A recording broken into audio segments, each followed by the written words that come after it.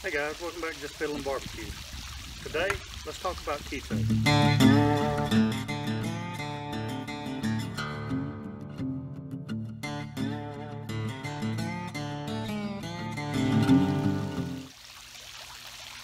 Alright guys, today I want to talk about the ketogenic diet. From my Piddlin update video, I had a lot of comments want me to talk more about what we eat and kind of discuss the keto diet a little bit.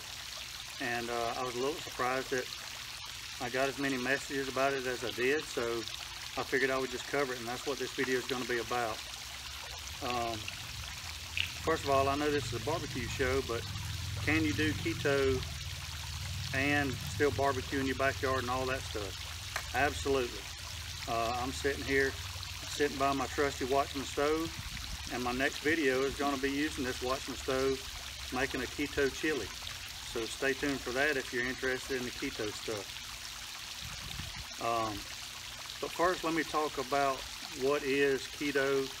Keto is short for ketogenic diet.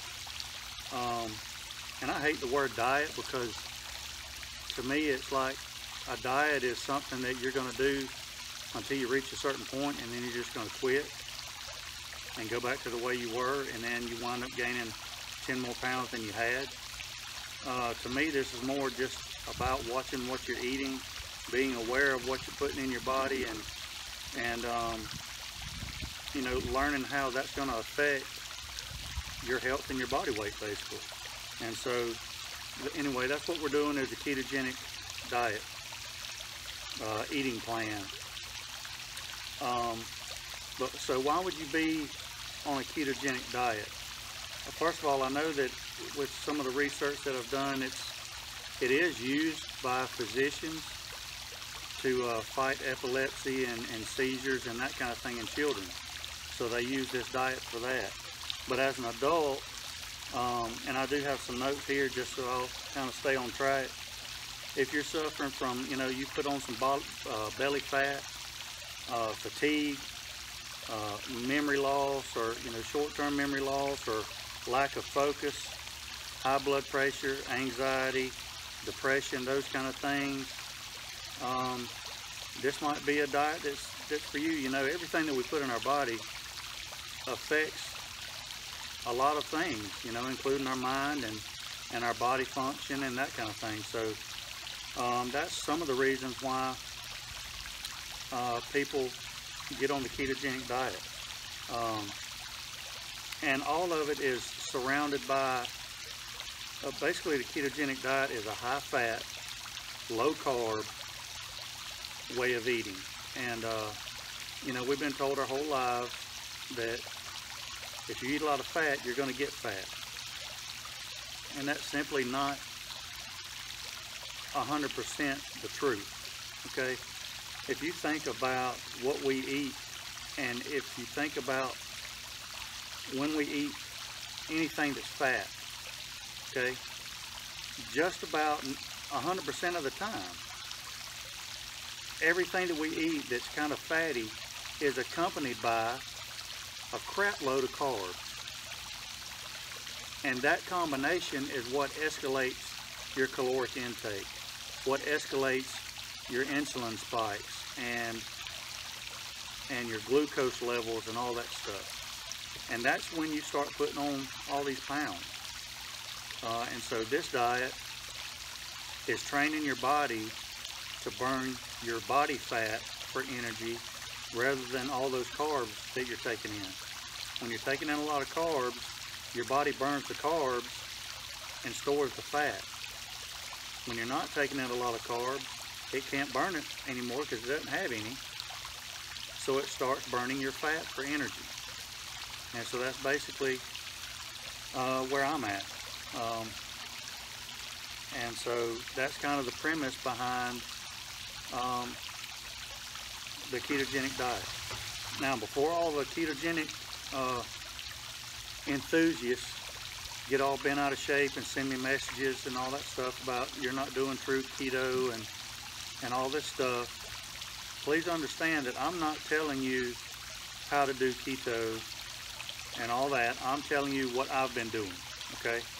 So if you're one of these people that, you know, have to eat 95% fat and all that stuff and 2 grams of carbs because you sniffed a cracker, then go ahead and do that. You know, that's up to you. There's a lot of different research out there, and some people say you've got to eat this percentage of fat or this percentage of fat, or you can't eat, you know, 2 grams of carbs, 10 grams of carbs, whatever, or you're not truly doing keto, whatever. I just talked to a buddy who recommended that I start out eating, because what I was doing was a high carb, low fat diet, and I was seeing no results. And what he said was, you know, you need to kick up your fat level. It's going to sound crazy, but kick up your fat level to about 60%. Do about 10%. Kick up your fat level to 60%. Do about 10% carbs, and fill in the rest with protein. I thought, yeah, that does sound crazy, but I started doing a little research on it, and it sounded more like keto. So what I did was first thing I did was I downloaded MyFitnessPal, and I'll put a link up here, one of these spots, to that. It's a great app to keep track of what you're eating calorically, and keep track of your macros. Macros, if some of you don't know, is your levels of fats, proteins, and carbohydrates that you take in. So this program, all you do is punch it in, or you can just scan the barcode of any kind of product, and it'll tell you the macros of that product. So it's very helpful. And you can set your goals in there. So I have set my goals for 70% fat, I think 20% protein and 10% carbs, I think, something like that. But lots of times I'll hit, you know, 75% fat and only 7 or 8% carbs and the rest protein. So it's somewhere in that area.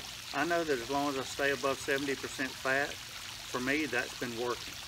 So, and I'm only speaking for myself, again. So, that's kind of the premise behind the ketogenic diet. So after talking to that friend of mine, Josh, that actually works with the washing the stove, he said 60%, so I just jacked it up to 70% and worked out my macros that way. And that's kind of what I've been doing for, you know, about 2 months now, I guess.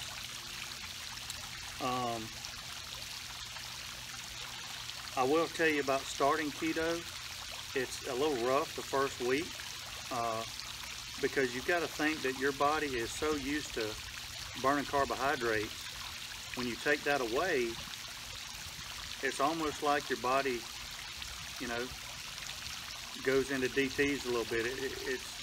It's all messed up. You know, I had headaches for a little while. There is a real thing called the keto flu, where you just feel kind of not sick, but headache, you know, tired, weak, that kind of thing.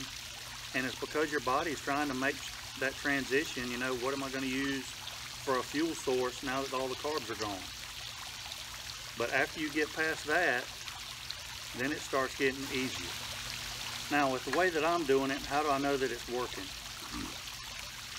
I can't tell you like a pound weight loss of fat that I have seen, because I can tell you that I have a net loss right now of about 10 pounds.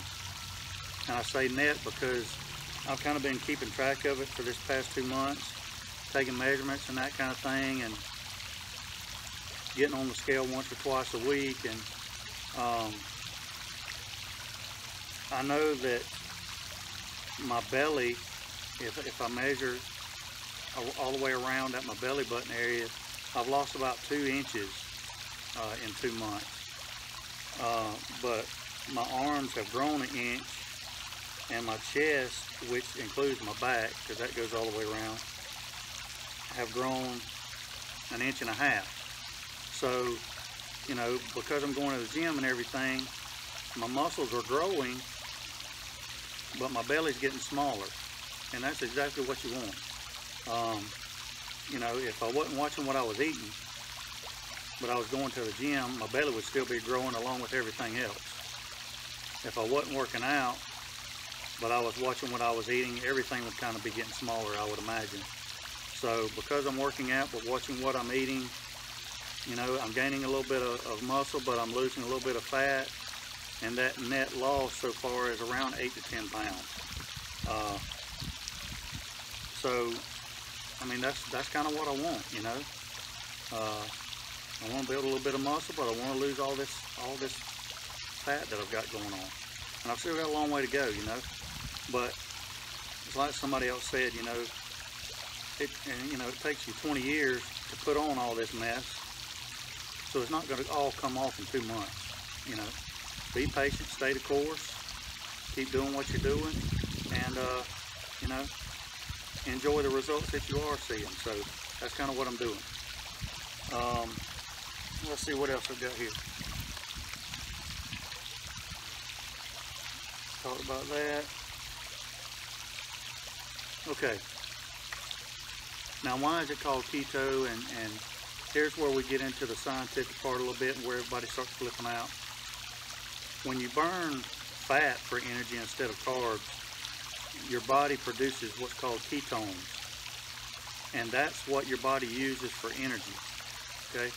So once you get into ketosis, that's when your body's producing ketones, using it for energy. You're burning fat. Your body's using those ketones for energy, and you're rolling. Okay? Here's the thing about what you're going to see if you do some research.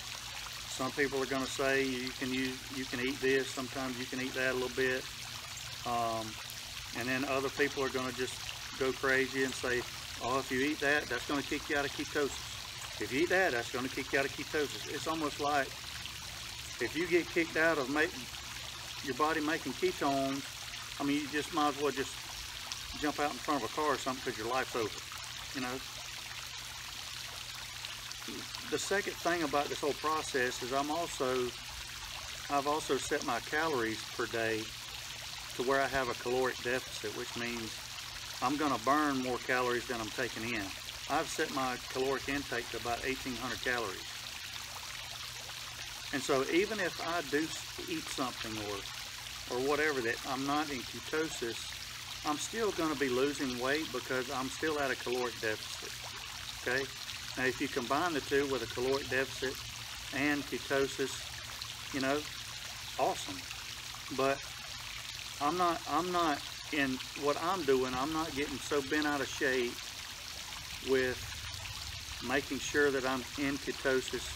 You know, there's some people that are peeing on little strips and it shows you if you're in ketosis or not, or doing a breath thing and it detects the acetone on your breath and that shows whether or not you're in ketosis and all that. I'm not doing all that. Okay? I've set my goals in MyFitnessPal. I'm meeting my goals every day and I'm seeing some results. And I'm good with that. It's your personal preference. You do it how you want to do it. Okay? And here's why that's important. Because if you try to do it like someone else is doing it, every individual is different. Okay? What might be a great plan for somebody else may be an awful plan for you.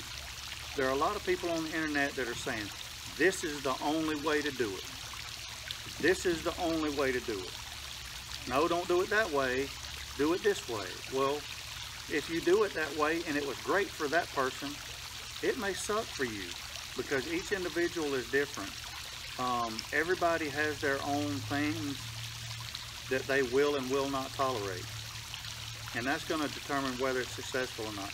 So whether it's keto, whether it's Atkins, whether it's high carb, low fat, high fat, low carb, whatever it is, none of it is any good until you find the one that works for you. Okay? That's the bottom line. The reason why I like this is because, and this is the longest I've ever been on an eating plan like this without just throwing it away because the other stuff was so hard to keep track of. This is really easy to keep track of. But now that I have MyFitnessPal, I might be able to do just about anything and be able to stay with it, because I can actually see what I'm eating every day. And that makes it a lot easier. You can't do this if you're not keeping track of what you're putting in your body. Now I'll put a link to a video that I think explains it probably a lot better than I am, right up here, and also put it in the description box. If you're interested, you can watch that. But to put this into perspective, you know, before I started all this, worst thing that could have happened, which all we've got, like, I live in a town of like 3,000 or 4,000 people, maybe 5,000 people, but we have like 7 fast food restaurants here. There's no restaurants where you can get like a decent meal. It's all junk fast food crap, you know. And you know, we got a Taco Bell here a while back, and man, I don't know why, but I love that mess. And every day, you know, not every day, once or twice a week, I'd eat that double extra large, what's it called? Stuffed beef burrito. And it came with a soft taco. And I would eat that. I never thought about, you know, actually what I'm putting in my body, you know. And that was just one meal. But here's the difference when you cut out the carbs. If I eat a 1/4 pound of 80-20 gram beef, okay, that's 20 grams of fat and 18 grams of protein, 290 calories, okay? But if you put that 1/4 pound of ground beef in that double X burrito, I looked up the burrito, that burrito was 42% carbs, 91 grams of carbs, 41 grams of fat, and 32 grams of protein, okay? And you just took it from 290 calories with a 1/4 pound of ground beef to 860 calories for just that burrito. And that's not counting the soft taco that goes with it. So you're talking about 1,000 calories versus 300 calories. Okay? That's what makes you fat. It's not the fat. It's the fat plus all the other carbs that goes along with it. The tortilla, the rice, the beans, all that stuff that you pile on top of all that stuff. Okay? So that's just, you know, something that I looked at and thought, yeah, that's probably why I got all this fat around my belly. So now let's get to the real question. What do we eat? You know, like, what do y'all eat? All right? For breakfast, and I'm probably going to do some of these recipes on the channel. I know it's not all going to be barbecues, but you know, if some of y'all are interested in it, I'm going to do it. And you know, this channel is more about what you know, my life, and this is what we're doing at the current time. So in the morning, every single morning I drink bulletproof coffee, and I'll show y'all how I make my bulletproof coffee. But basically it's coffee, and I know it's going to sound gross to you. It sounded gross to me until I tried it. But you get a blender, you put 2 tablespoons of butter, and it's grass-fed Kerrygold butter, into a blender. You put about a tablespoon or so of coconut oil in the blender. You pour you a cup or 2 of whatever coffee that you drink in the blender, and you blend it up. Now what I do is, because I like my coffee sweet, but I don't want to have any sugar. So I started putting in 1 scoop of my vanilla protein powder. Number 1, it gives me some protein. Number 2, it adds a little flavor, like a little creamer, and it adds a little sweetness to it. So I put 1 scoop of that vanilla protein powder in there, and a couple of dashes of cinnamon. And after you blend it up, it's real frothy on top. And to me, it reminds me of a Dunkaccino at Dunkin' Donuts. And I love those things, but this has virtually no sugar, no creamer or anything like that. It's my vanilla protein powder, it's your grass-fed butter, it's your coconut oil, and that's getting your essential oils and fats in for the day. to start your day off anyway. And then you've got your coffee, you know, so you don't have to give up your coffee. And then we've kind of adapted a keto pancake recipe into some keto muffins, and I'll probably do that recipe on the channel for breakfast. They're really good. It's more like a French toast muffin. It's pretty good. So we have those probably 3 or 4 times a week in the morning for breakfast, because on the keto diet you eat a lot of eggs, but you also, at least for me, I got tired of eggs. So this is a substitute way of having a breakfast without having to eat just eggs every morning. So that's how we start out our day. You know, a bulletproof coffee, some keto muffins, or maybe some eggs, some bacon, some sausage, ham, any of those things. I mean, eat as much as you want of that stuff. Lunch, we'll usually make our lunch ahead of time, you know, 3 or 4 days at a time, and it's keto friendly, you know. We do a pot roast in the crock pot, you know, with some celery and some onion and bell pepper, no potatoes, and we eat that. We've made a egg roll in a bowl and eat that. So I'll go over some of these recipes and probably make some of those on my channel. So really, it's anything that's high fat. You got to think of creative ways to get your fats in without adding carbs to it. The downfall is, it is frustrating at times because, you know, there's no potato chips. There's no, for potato chips, I mean, you can eat pork skins.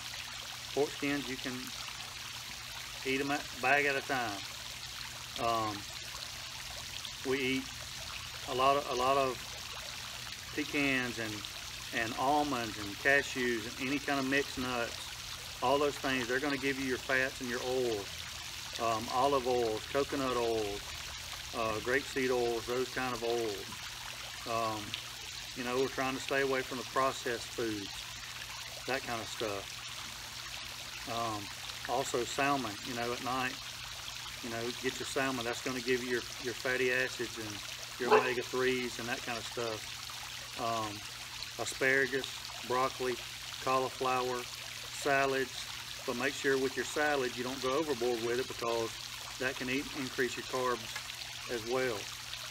You know, oil and vinegar dressing and that kind of stuff. So is it a challenge at times? Yeah, it's a challenge, but I want to get back to a healthier lifestyle more than I want to go eat a big old pizza or a big old bowl of pasta or a bunch of breadsticks, you know. And so that's kind of where I'm at. So, you know, right now, the way we're doing it, it's working for us. And so we're going to continue on it. And see how it goes. I'll keep you updated on it. If you have any more questions, just let us know. So until next time, I'll be Piddlin.